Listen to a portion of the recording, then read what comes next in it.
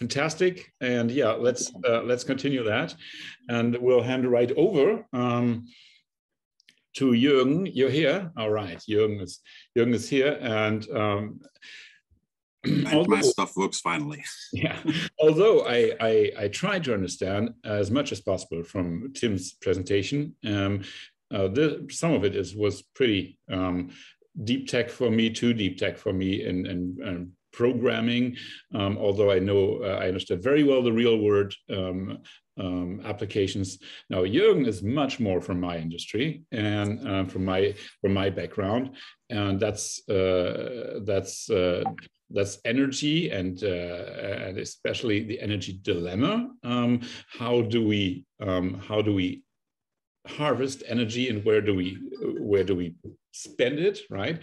Jürgen is from the aviation industry, so you can imagine that needs a lot of energy, and he is the first who looked at a hydrogen power flying in 2008. He just told me. That's quite long ago, and he works to launch an airline to develop real carbon neutral flying. So that is interesting for me, how that should be possible. I'm more of this area. Let's just reduce as much as possible the whole airline traffic. That would be good for the planet or for the climate. So I'm interested to hear your take on that, Jürgen. Okay. That should actually have started. Hope you can see it, everybody. Very well. Welcome screen. Okay. First ahead, I'm not talking about airline today. I'm talking about the sustainable energy dilemma, because we have all these nice projects and statements, political statements about the EU Green Deal, the Fit for 55. We're all going to be very green very quickly. And just today I read that we're failing on Germany's failing on 2030 on the 2030 targets for sure, and we're not going to go carbon neutral by 2040. So everything the politicians claimed is actually a big lie, in my opinion. And I'm going to claim, not only, I'm going to also give you examples why. And I come out of the aviation industry, and this is how I got there.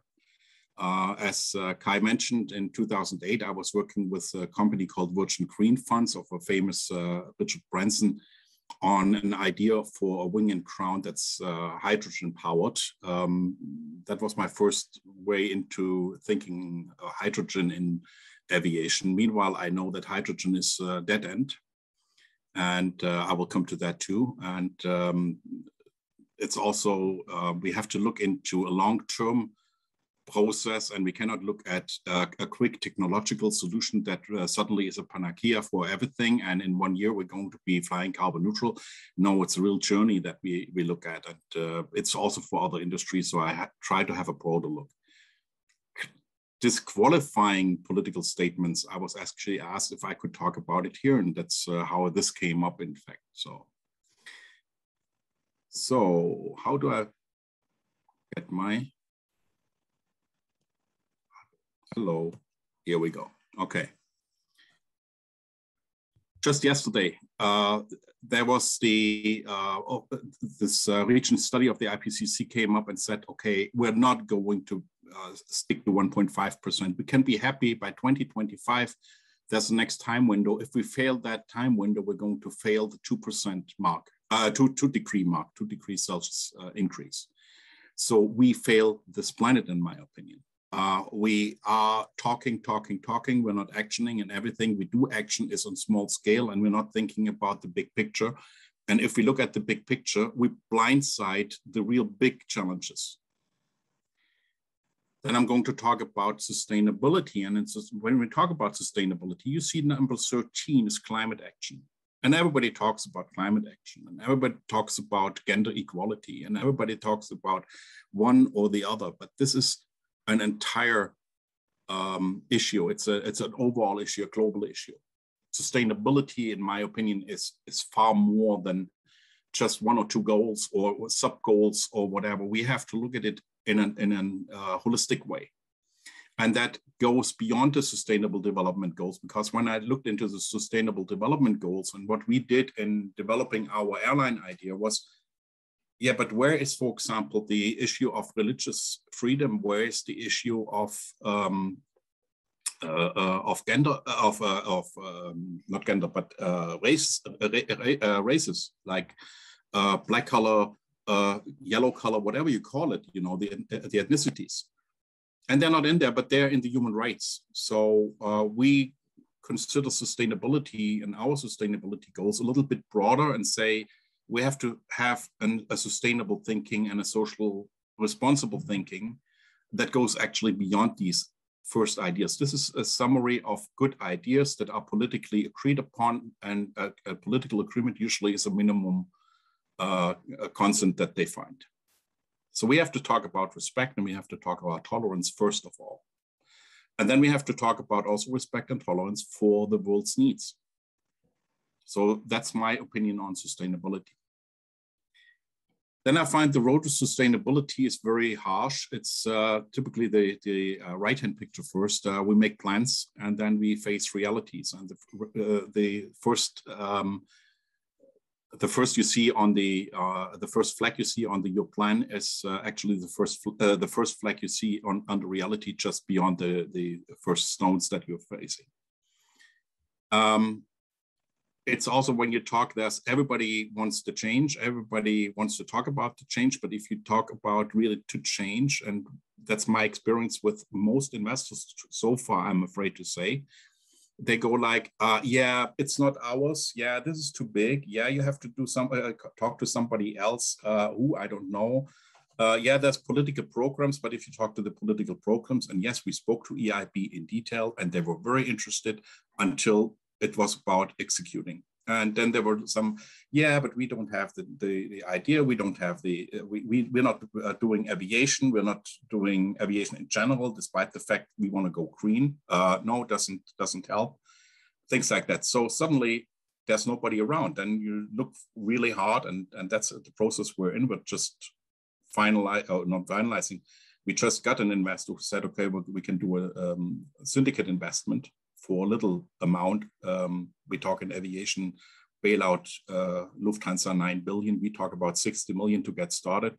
We also talk about 1.5 billion on the 10-year plan to go carbon neutral, which is a big investment. But this is the kind of investment you need. And you don't need $1 million or $2 million to invest into some small thing and hope for a unicorn. You have to really think about what's the investment you're doing and what's the result of it. So my background, as I mentioned, there was a hydrogen-powered wick in 2008 we worked upon. We thought at that time, this picture is from 2008, we thought about solar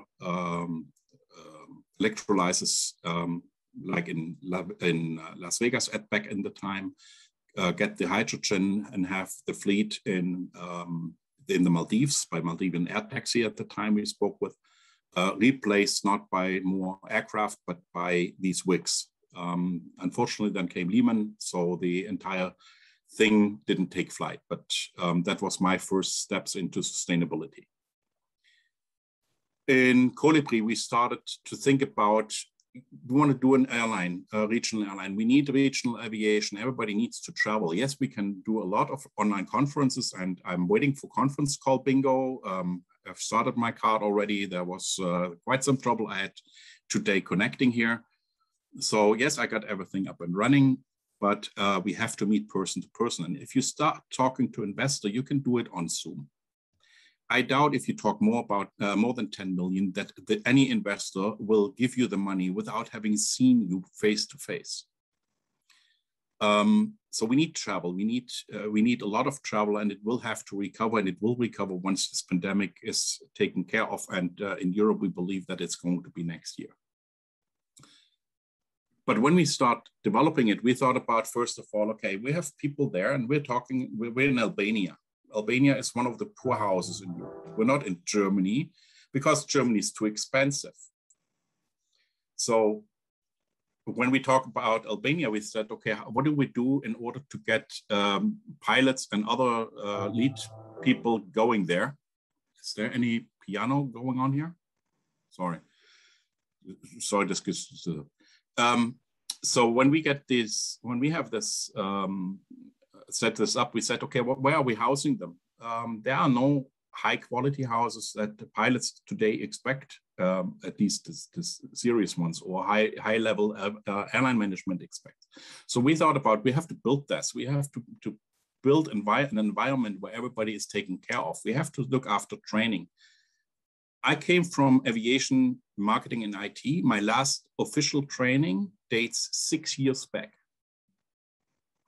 In being employed, it was a 4-year drought I had. There was no training. Nobody cared about training the people. We buy the know-how. We take somebody from the market and they have to bring the know-how we have. But training own people is something they didn't look at. Tap water is not edible in Albania. We're very used to that in Northwest Europe, but there you have to buy bottled water. Bottled water comes in plastics. So we initially said, when we build our headquarters, we have to put in the money for a water filtering system, things like that. So you have to think beyond the small thing, and you have to say, what's the big look at it? And then we spoke to EIB, and this is when we got introduced to the UN SDGs. And actually we were like, okay, we do a little bit more, we do a little bit less here. We cover them all, simply from the mindset, not from saying, this is the SDG we want to achieve. This is the mindset we're having, and this is what we have to do. So social responsibility, for example, I don't know if you know, airline pilots pay their own schooling, and it's something, the average cost says here, $150,000 to $200,000. You get it sometimes cheaper, but that's the average cost. And they have to pay that off.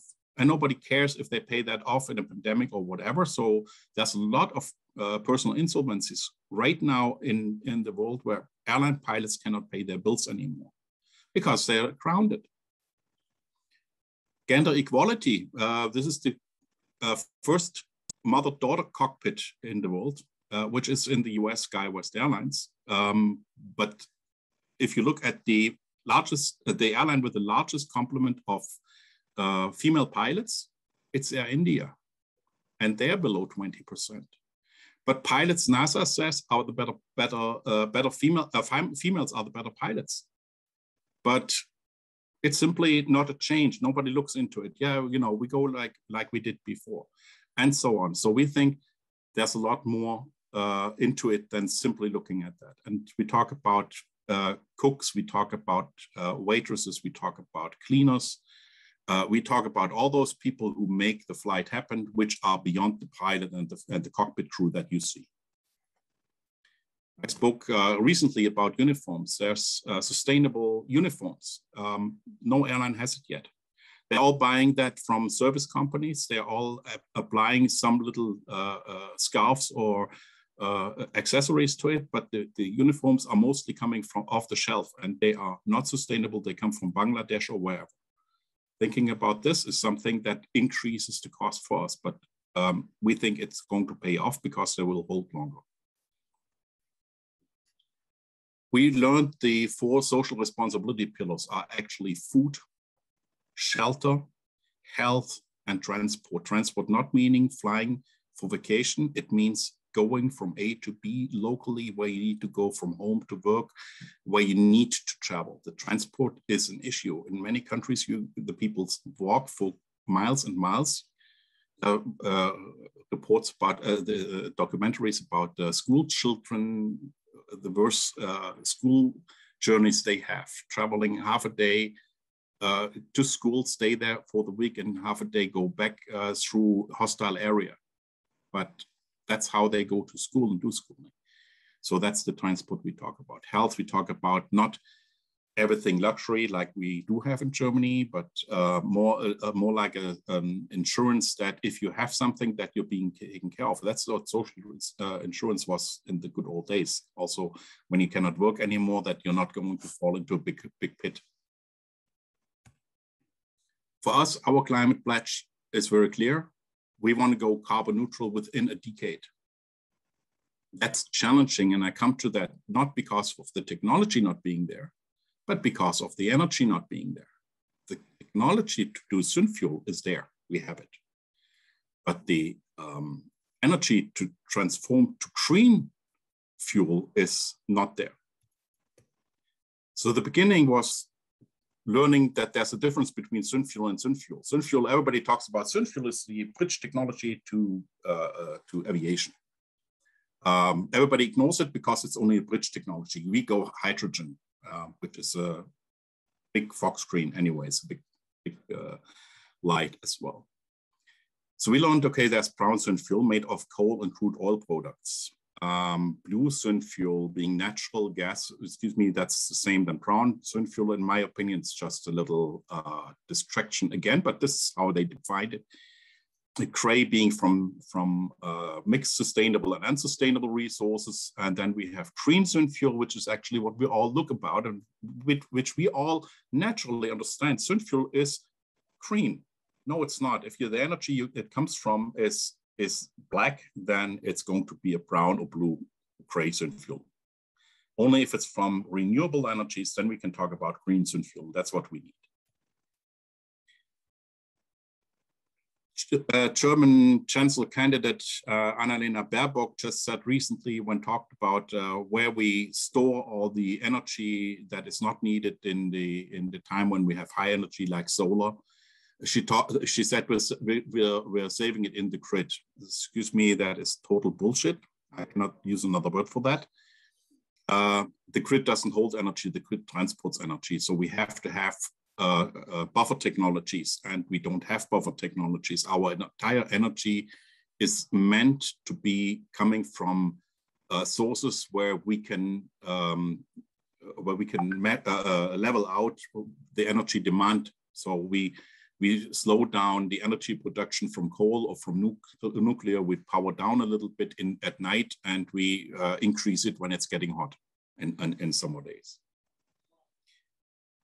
Looking at aviation, for one of our regional aircraft, we burn about 6 million liters of kerosene a year. That is a small aircraft. On one flight to Tokyo, you have 40 tons of kerosene burned on this one alone. So traveling a big aircraft, you come to a multiple of that.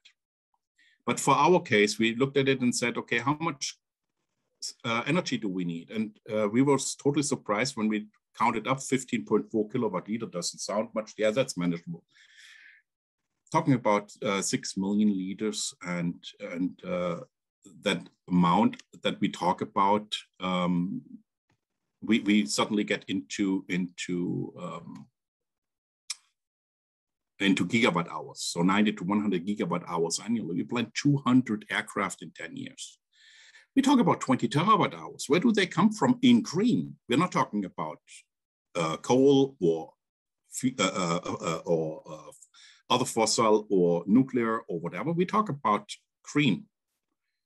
We have a problem when we talk about 5,000 aircraft, which is a rough low guesstimate from the industry, not from myself. They're usually larger than ours. We talk about easily 600, 700 terawatt hours a year. That is way beyond what we produce today. Just one industry. Look at freight ships, container ships. Oops. They need a lot of diesel going from Hong Kong to Europe.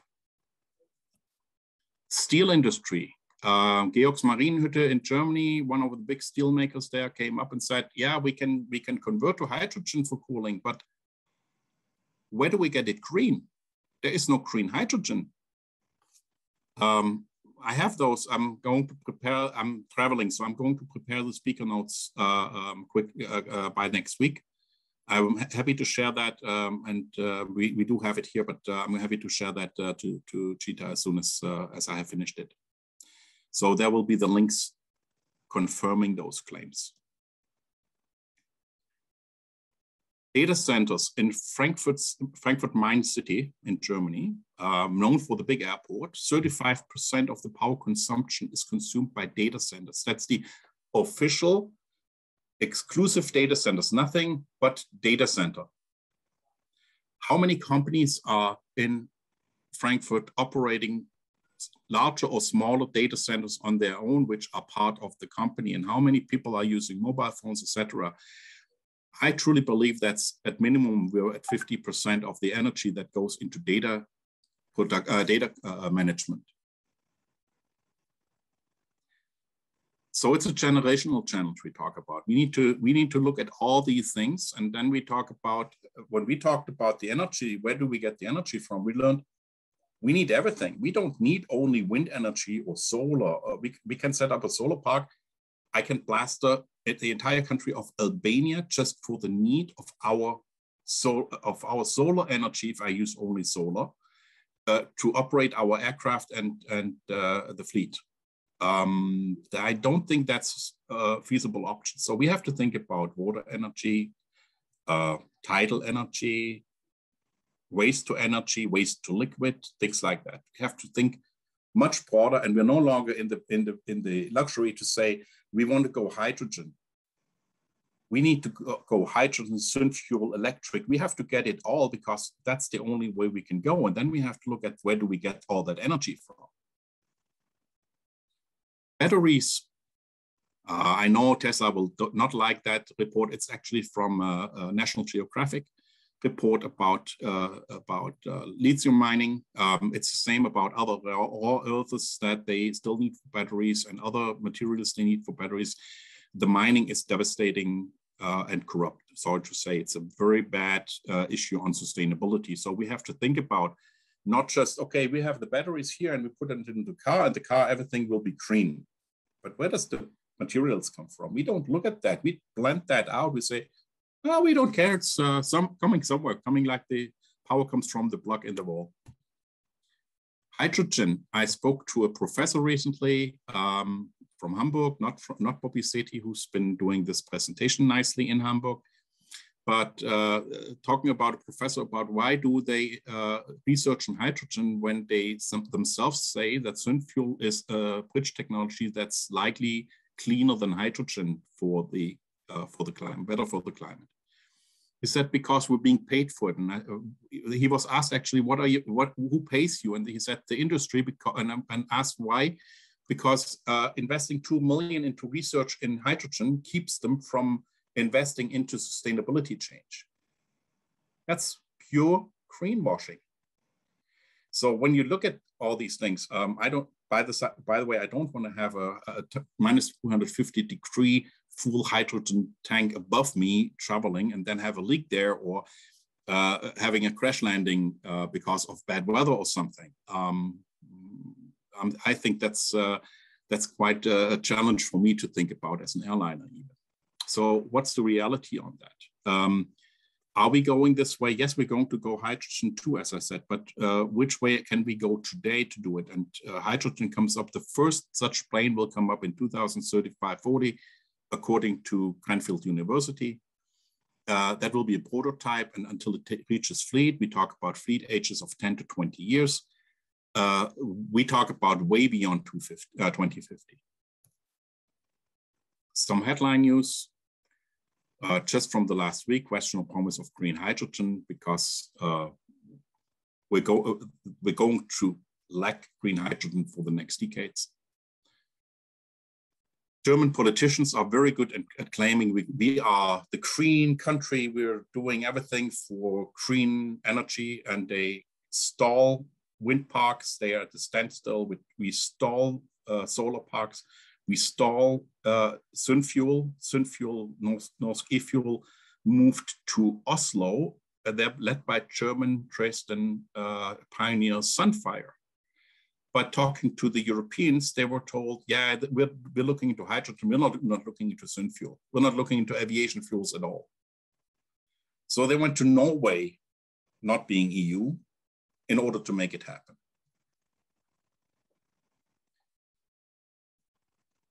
As I mentioned, 1 liter of synth fuel requires 15.4 kilowatt hours of energy.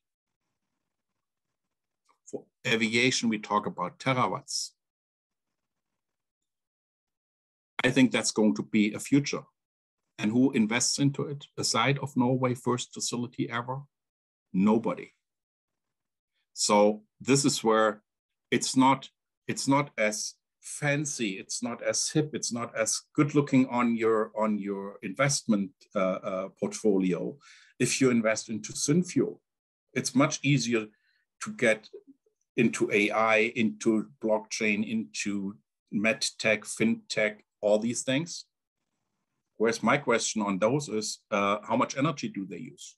And what do they do to conserve energy? So to reduce the energy demand, which is my big question on any of those investments. How green are they really looking at? Yeah, tech is going to be the future to reduce our energy demand, but to use more energy to reduce it sometimes doesn't make sense. So my question always when I speak to investors about, when they ask me about my opinion on certain investments they do, I'm in a business angel network for many years, it's always like, okay, what are you really doing here? What's the real net impact that you're doing? And I'm not talking short term, I'm talking long term.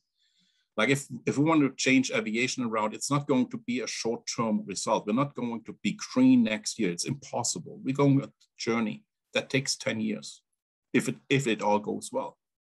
If it goes bad, it can go bad too. There is a certain risk to it, but we will at least be profitable. But that's not the issue. The issue is we want to go green.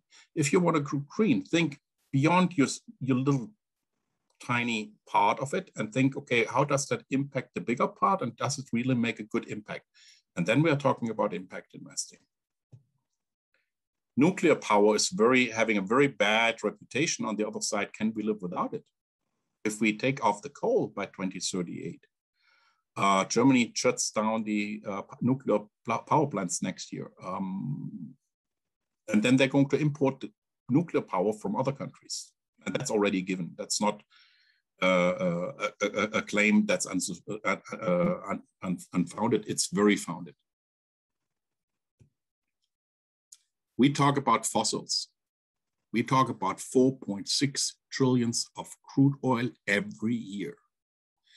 And at 317 kilograms per barrel of crude oil, we talk about almost 10 billion tons of CO2 to the atmosphere every year. Additional, because we reuse crude oil products as well and come up. So, but thinking about this and thinking then about statements by the IPCC that 40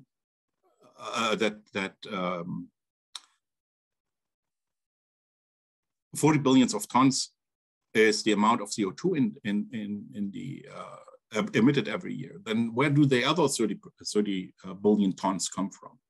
That question I didn't get answered yet. It's interesting because we do much more than is just seen on the front picture. Yes, we can see very clearly, okay, this comes from there, this is this, and yeah, okay, but then we have 30 billion tons CO2 from other sources. Where are they?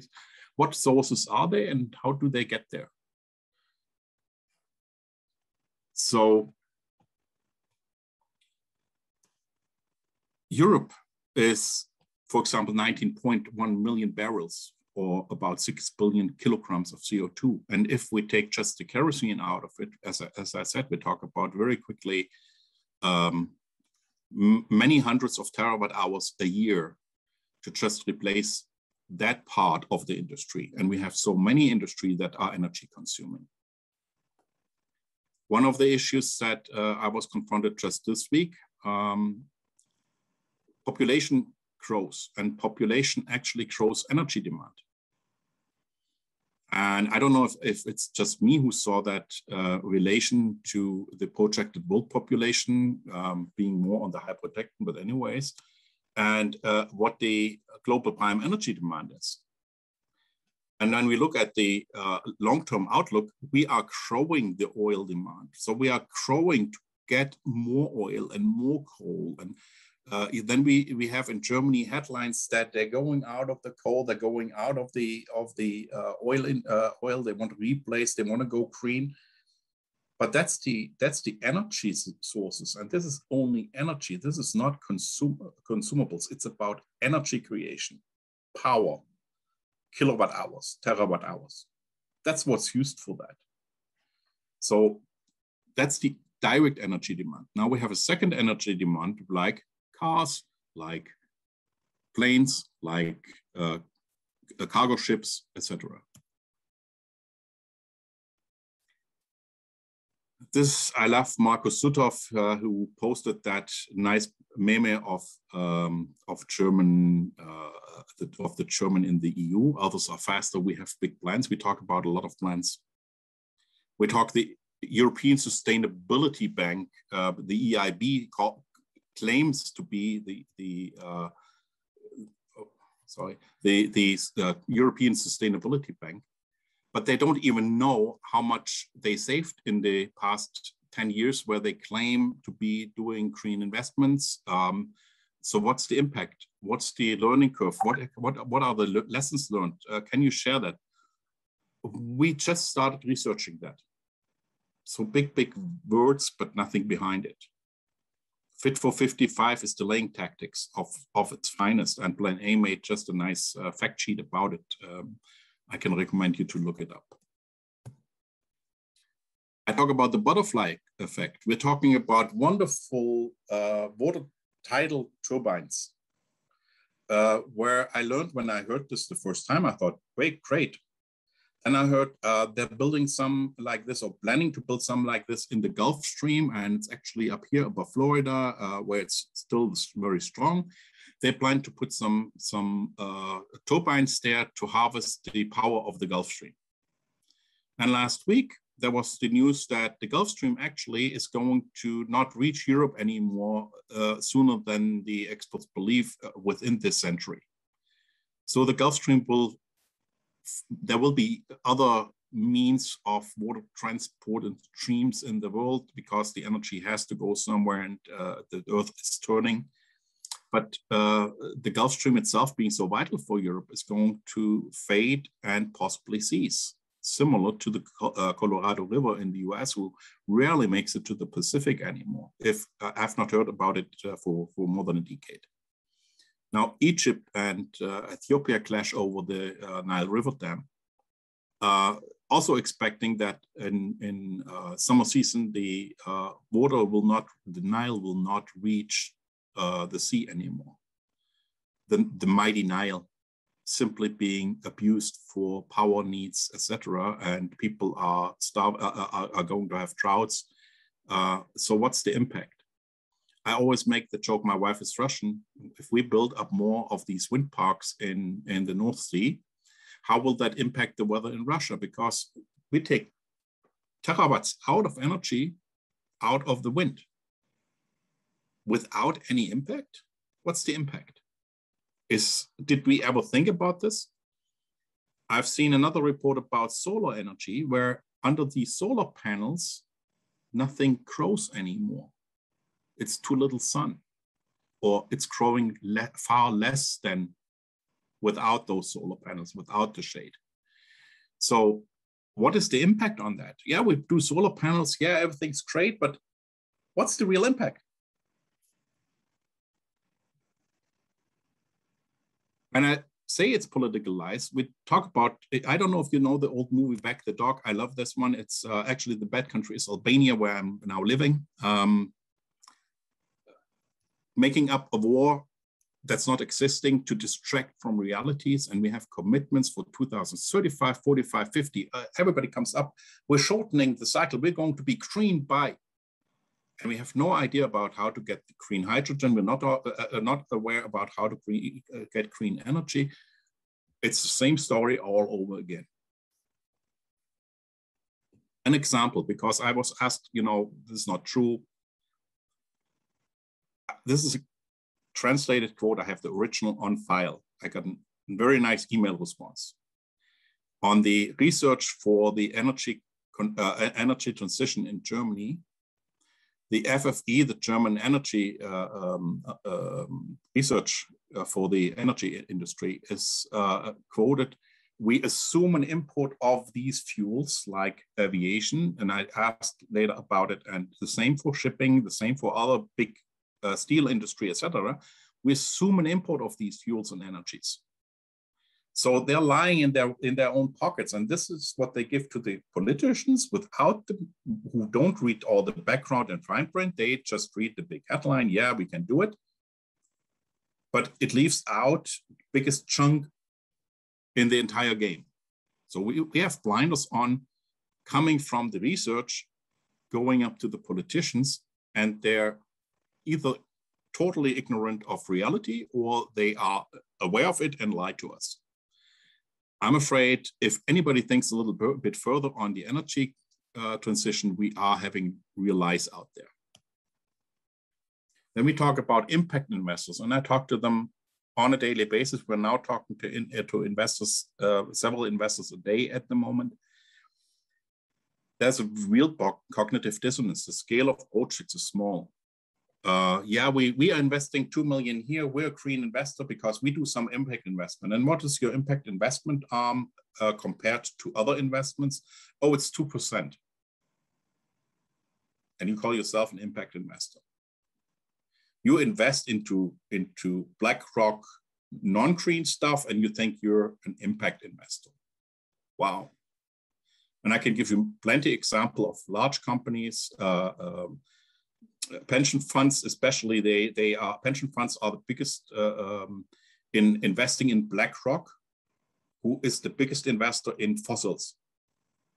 Yes, they invest into the green funds BlackRock provides, but they co-invest this way also other investments and make BlackRock the biggest fossil investor still being successful and give them a lot of money to use. So where's the reality in that? Digitalization, if we do it, adds energy demand. We can put up more power, data centers in Frankfurt or elsewhere in the world and use more and more energy, but where does this energy come from? And if your solutions in digital needs more energy, where does this energy come from? That's my question. It's all boils down to energy. On impact investment, what's the net impact to the world? What is, not to your little part of the world, but in the broader picture, what is the impact that you make in your investments to the world? Make use of public funding because there are public funds out there, and Life A recently there was a big new setup in UK, I think. They published this where they make a big new investment round, and the investment round was filled up within minutes by venture capitalists to promote their green projects. Independent small projects didn't have a chance. I have several people from feedbacks that wanted to get applied for investment there, and they didn't stand a chance because the money was already allocated to the VCs.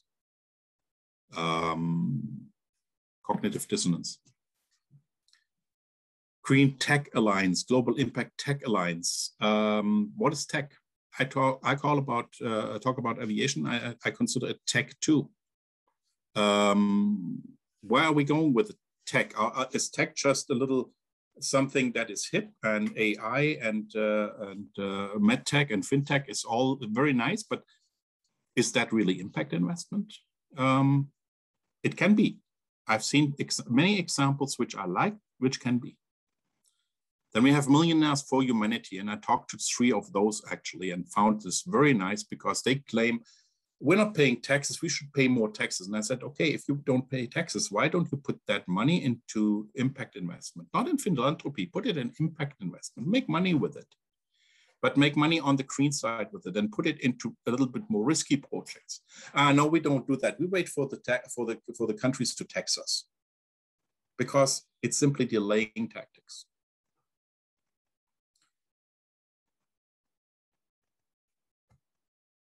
Sustainability, as I mentioned, goes beyond climate.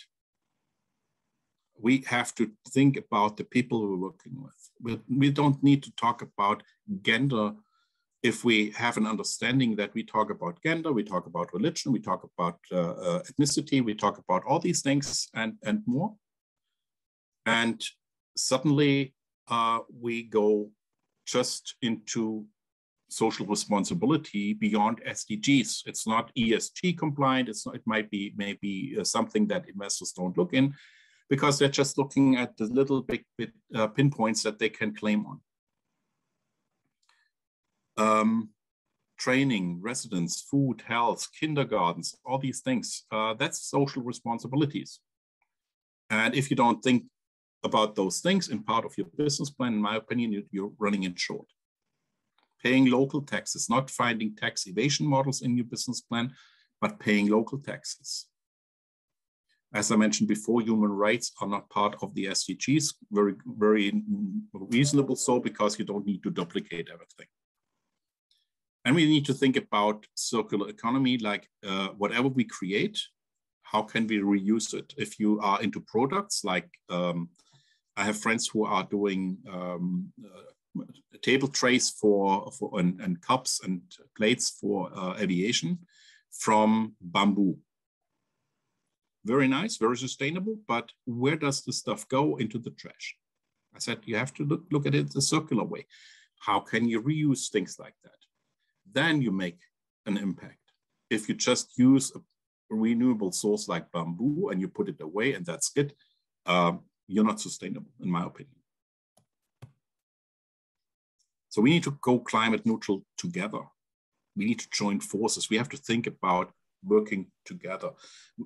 As an airline, I need to work with the energy industry as one example, but I also need to work with local governments. I need to work with other companies that provide me know-how that I don't have. I'm a specialist in aviation. I'm not a specialist in many other things.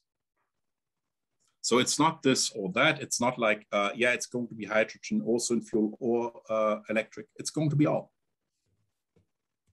It's large scale. Look, we have to stop looking at the small, tiny fraction of little pieces that we look at. We have to think about industrial size.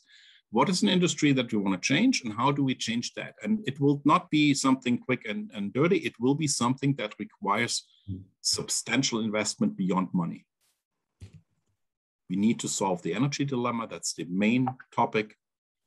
We need to go circular economy. We have to do much more about this. And we have to find ways to integrate public-private partnerships. That means government money, European investment funds into green deals together with industries to really make the change and not find excuses to go small and make small adjustments to avoid the big change. It's a picture I keep using in LinkedIn for at least 5-6 years. It's starting with The Man in the Mirror, and that's a 1986 song. It's not new. Woodstock, anti-nuclear movements. Back when I grew up, the Green Party started in southern Germany, where I grew up. We fought against nuclear. My kids now fight against with Fridays for Future. They really watch that and go there if there's a possibility. Cheetah does a lot. GTA does a lot. There's a lot of efforts to make that change, and people who are interested to make that change. And we need to join forces. But we have to start with ourselves. We have to really look at ourselves. What can we do? And then put that into a broader picture and say, okay, where are we in the process? And we need investors who actually understand that we need to go big scale and who put the puzzle pieces together. And we are puzzle pieces. Even me in aviation, we're a puzzle piece. We're not the panacea. We're not the solution. We're just a puzzle piece. But we tried to try something, and we started doing something when we didn't sit back and say, "Ah, yeah, you know, everybody else can do." So I made this intentionally as a food for thought, bringing up controversial ideas.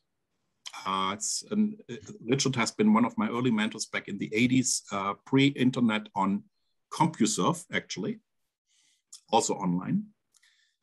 He always said, for those agree or disagree, it's the exchange of ideas that broadens all of our knowledge. And that's actually what I would like to come up with now. We still have 15 minutes. So welcome to start a discussion now. Yep. Thank you, Jürgen. Thanks for all this input you gave. It's ideas. It's something that I work on, not on a commercial basis. Yes, we think about it for our airline project, but it's something that is to my heart, as you can see, and it's a lot of. I've put it together. I adjusted it the last week alone. There were at least 5-6 headlines that really made it into this thing, because people start talking about about the negative impact, and that it's all blindsiding, and we have blinders on. We're blending out important areas. So we need to do. Absolutely. So I just make the start here, as there's so much input also on technical stuff and what you said, and in my opinion, organizations like GITA, this is the very core of what we're about, the very core of an organization such as GITA, and we want to lift this up and make it more impactful, is to exchange ideas, to inform, and to find those that can foster the development towards really reasonable solutions, right? And for example, I'm not from aviation at all. I'm not from fuel and whatsoever. I'm from the solar industry. So there are so many possibilities to use this reasonably, and even grow crops below. Less in Germany than in Spain, for example. But why are they putting up greenhouses without solar and then solar farms next to them? Stupid. It can be done in a better way, and that's why we're here. My opinion, my personal opinion on that, on this whole technology for impact, is that basically we have all the solutions that we need. It's just the rollout that is so slow, and even and the noise out there, which is so loud that we don't hear the voice of reason. And that's my take on that. And I have no simple solution, so I ask you, hey, tell me, please. I mentioned the chaos theory, and how, for example, taking out solar power from the ground will impact the weather in the region. What's the impact of ground temperature and things like that. That stating that is it's food for thought. It's something that we have to think about, and we have to start thinking about. It doesn't mean that we shouldn't do it. We need to start now. We cannot leave and say we're not doing it. An example is we talk about going with Kolibri synfuel. We can put up the technology in a matter of 2 to 3 years. We can get the engines converted and certified within 2 to 3 years. That's quick. Why do I say we need a decade? How do I get the energy to convert something into synfuel? Where do I get the synfuel from? That is the real challenge. Sure. Same when you say you're in solar. Yes, we have to put solar on roofs. We have to put solar into areas, and we have to start doing it.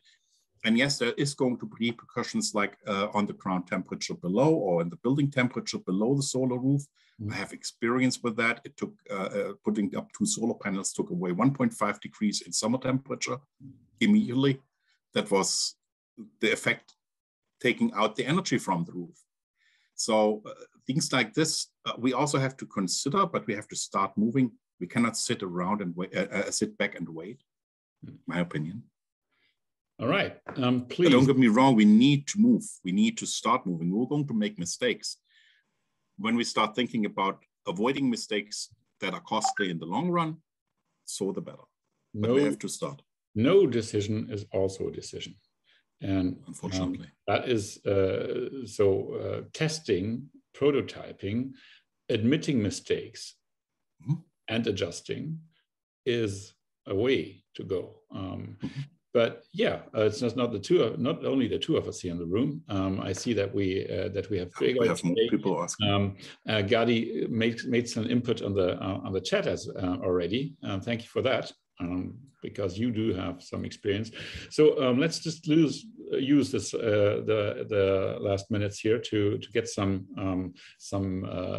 of the input and some of the experience of the others here in the room, please. Who's next? So I can just say about the agrivoltaics, the double use of the land for farming and solar panels. I'm very interested in this. I cannot say that there are great technological breakthroughs that I've heard of. There are all kinds of architectures and things like that, how to put solar panels vertically or horizontally and different ways above the fields, and with their experiments which crops work better with that shading in which parts of the world. I did find out that in Israel and other very, very sunny areas of the world, there's actually too much sun, too much heat during much of the day, where shade actually helps, say, some of the crops. And I don't know, my intuition says this is going to happen. It's going to happen very, very big. And the news here I can bring is that Israel, two ministries, I wrote it, two Israeli ministries of agriculture and energy have issued a call for entrepreneurs to experiment on quite large areas in Israel, and are also working to change the regulations to allow farmers dual use. We already have it, dual use of greenhouses. Most greenhouses in Israel now have solar panels. So also to allow big areas of farming, also grazing areas, not just farms with crops. So I think this is becoming a very big industry and a huge impact. So I'm more optimistic actually about it. It's the shade is helpful, probably not in Germany, in the northern or southern parts of the world, but in very sunny areas, in deserts, it could be very impactful also for the farmers. I've just shared two links. The one is my own blog article, which is no longer a post, but a fixed page, which I'm going to maintain and add to it on the sustainable energy dilemma. And the other one you might be interested in is something which is waste to energy, where I saw a nice example where they are using waste to create energy, liquid, so synfuel, plus also heat greenhouses. That's actually in their video, which is on YouTube. It's just an interesting concept to look at. But as I mentioned, it's the integration, in my opinion. We need not to look only at one. We need to look how we can integrate those. And you give one example: Solar Go's greenhouse.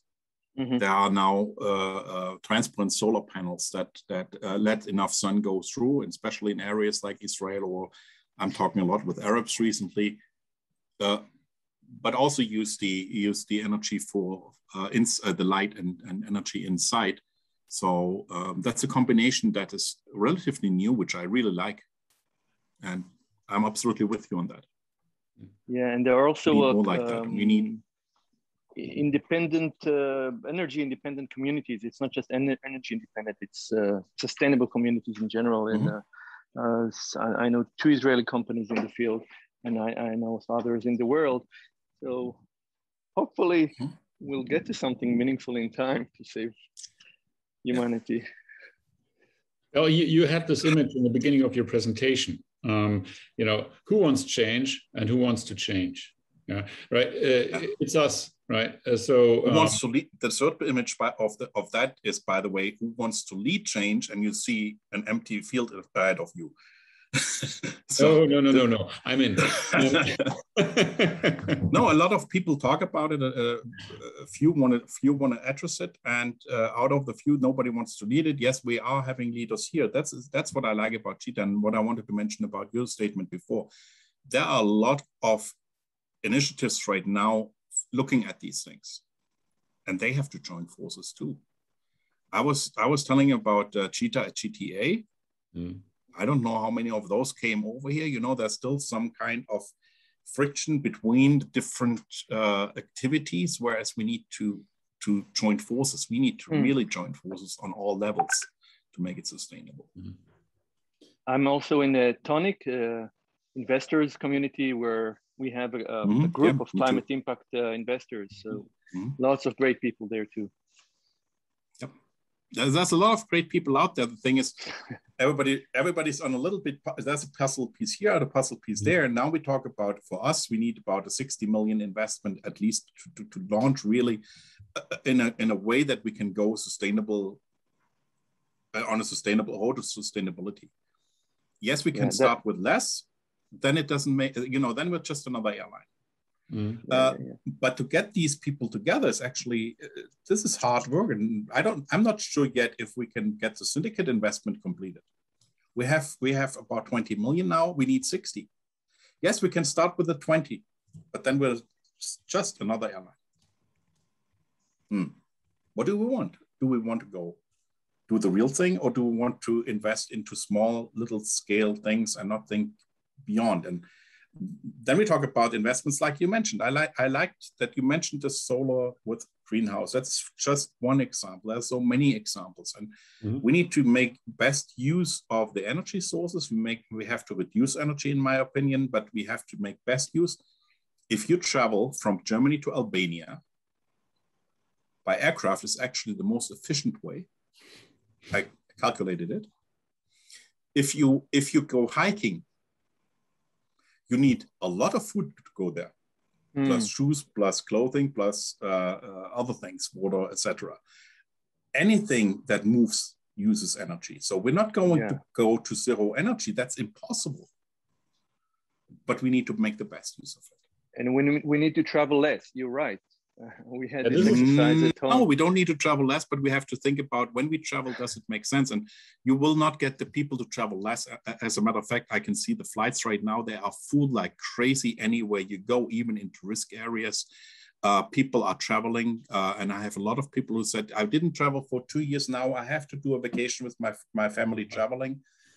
Yet travel is a piece of life, and meeting people is a piece of life. And to say we have to reduce travel, it's like, we can do everything on conference screens. There is nothing more fitting than your statement to hand over to the next session, because it's about happiness. So is there anything that we find in travel that we can also find elsewhere? What makes us happy, right? You say travel is not going to be less, probably not, or else it might be. It might, because rules and regulations have always been around, and rules and regulations are defining how we behave, right? So I will not travel around by car with 100 kilometers per hour in my city, for one reason, because it's completely nonsense. For a second reason, because it's not allowed. And I might not travel when it's like 5 times more expensive, or I might just take the train in all Central Europe because there are just no short haul flights anymore. That might be a future. We don't know. So that's why I said in the very beginning of the session, I think we have to drive airplane travel down in some way, in one way or another, just to get moving as fast as we need to move. But I would like to see just a point of view, and I hope most of you can stay in the session here in the next one, about change. And I'm very excited what this will be about, and how you'll address this topic. So first, I would like to say thank you, Jürgen, and I'd really like to continue the conversation also on a